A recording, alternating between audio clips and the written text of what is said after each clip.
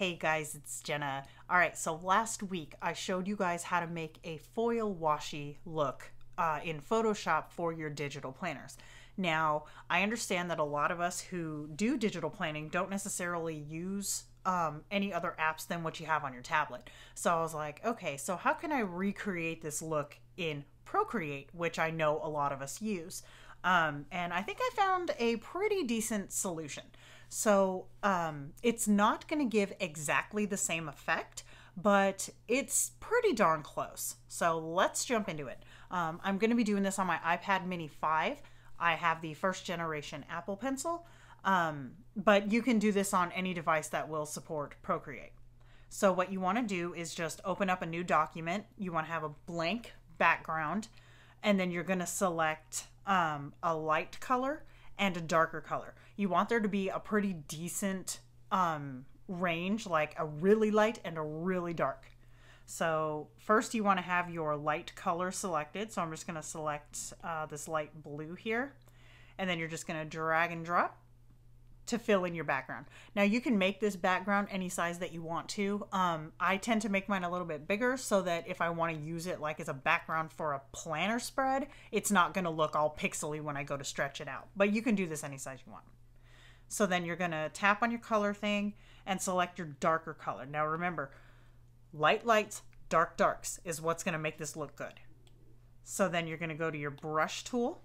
You're going to go to elements, and then you're going to select clouds. Now I like to use full opacity, and I like to have I'm like showing you, hello, it's right here. I like to have it just under full size. So then you're just going to drag your brush over the canvas, and you don't want to fill, I'm going to show you what not to do. You don't want to do this because now you can't see any difference. So you want to have pretty decent coverage, but you want to still be able to see the light through the dark clouds. You can do a little bit darker by pushing harder with your pencil. So that's perfect. So now you want to go back to your brushes, and this time you're going to go to touch-ups and select the noise brush. And this one I just keep fully full size 100% and 100% opacity, and then you're just going to brush this over the top, and you're still using the darker color. So just like this, and you can see it's all kinds of grainy and crazy now.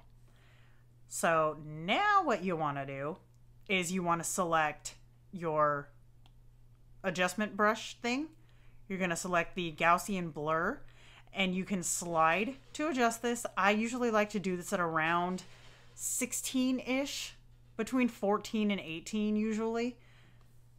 So it gives it like a really smoothed out look. If you go too far, it's just going to be that one solid color, and you don't want that. So we'll probably go to maybe about 15. And then for the last step, you're going to take your color and go to white.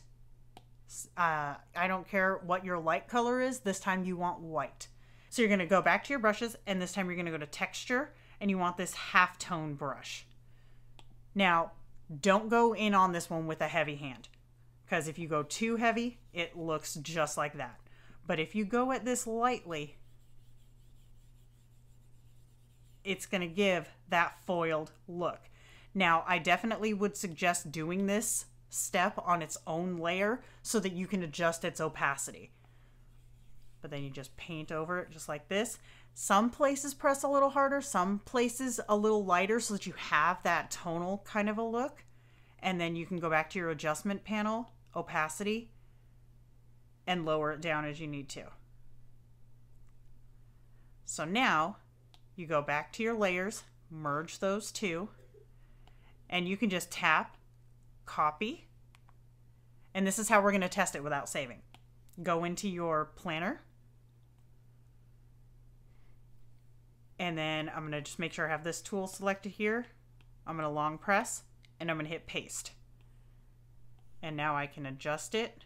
I can crop it. And if you look, it gives a pretty legit foiled look. I mean, it's not perfect. I will say the Photoshop one does look more realistic. But for those of you who either don't have access to Photoshop or are not very comfortable or versed in Photoshop, this is a pretty good solution. And I'll say, since I learned how to do this, I do it this way more often than in Photoshop, because if I'm in the middle of a planner spread and I'm like, oh man, I need some bronze foil washi, but I don't have any, you know, then I can just pop into Procreate, make one up real quick, and then just drop it in and just keep on going. I don't have to get up. I don't have to go to my computer. It works perfectly. So I'll do a quick run through of another color just so you guys can see what it might look like if you did it with a different color. So I'm just going to delete all this, create a new layer, and we'll do like a pink. We'll do a pretty pink one. So I'll take this light pink here, and then I'm going to take this like really dark pink color, go in here to your elements, clouds, brush it over, and then I'm going to go in here to touch-ups, noise brush, brush it over, and then I'm going to come up here to my adjustments. I'm going to bring up my Gaussian blur to about 15-ish, create my new layer, go to textures, halftone, white, and paint over. And you can see if I do a little bit of a thicker, like a harder press, then it will give more of an effect of light shining on that area. See that? So then I'm going to merge these two layers. I'm going to tap, copy, go back into my GoodNotes app, lasso tool, long press, paste. You see how quick that is? So you can easily make washi on the fly, or you can make a stash to keep in like your sticker book.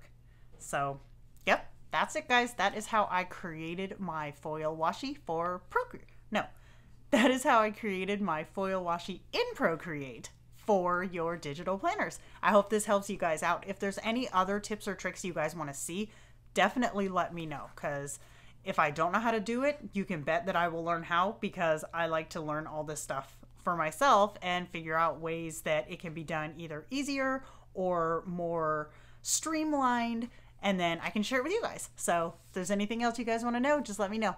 I'll see you later. Bye.